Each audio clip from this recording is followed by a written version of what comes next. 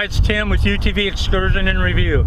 If you've been watching our videos, you've seen we've been on a little bit of a learning lesson on suspension. We got with Walker Evans, we went to the dual rate spring kit. That made a difference. After talking to Reed and Jason at Walker Evans, we went ahead and did what they call a performance valving and went to the hybrid shock on the front end. This has made a huge difference in this car's handling. Rough trails that you used to have to travel 20 miles an hour on, you can now ride them 50 or 60 miles an hour and you're comfortable. A little more talking with Reed at Walker Evans, he told me about the Walker Link. So the Walker Link is a small shock that is located between the trailing arm and the sway bar. It's a unique shock. If you take this shock and you hit it really hard, it doesn't compress, it stays rigid. If you gradually put pressure on it, the shock will compress. What this shock was designed to do was allow your rear suspension to articulate, which is to almost step.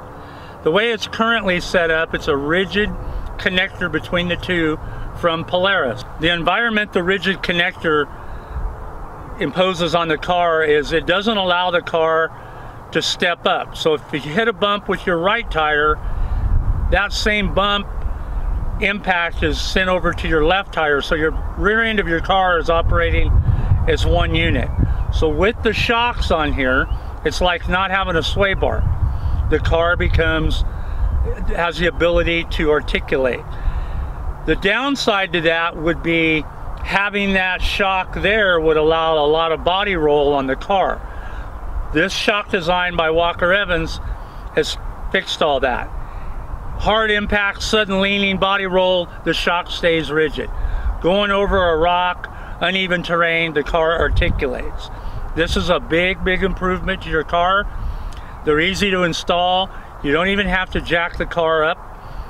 Two 15mm bolts in each one, done. It's not an adjustable shock, doesn't need to be. We took a picture, we'll show you at the end of the video with a stock suspension and how the car is leaning, and with the Walker Links how it's not leaning. This is a great item to add to your car's suspension, especially if you're doing any rock crawling or in real uneven terrain. Walker Evans knocked the ball out of the court again. Appreciate Jason and Reed. Reed has really educated us on this stuff and it's made a world of difference in our car. Remember to like and subscribe. So why is articulation important to an off-road vehicle? It improves traction. The more tire surface you can keep flat on the ground, the more traction you have.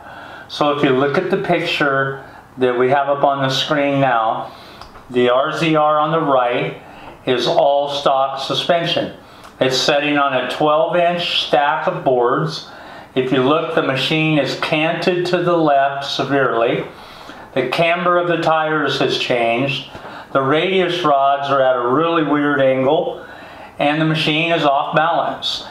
This is a stock suspension. If you look at the RZR on the left, it's setting on the same spot of dirt, the same 12 inches of boards, very little lean of the vehicle.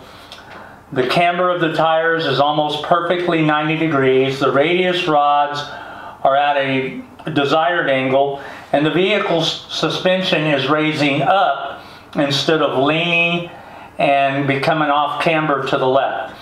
This is the effect that the Walker Links have on an RZR. Very nice addition to your RZR. I highly recommend you buy them.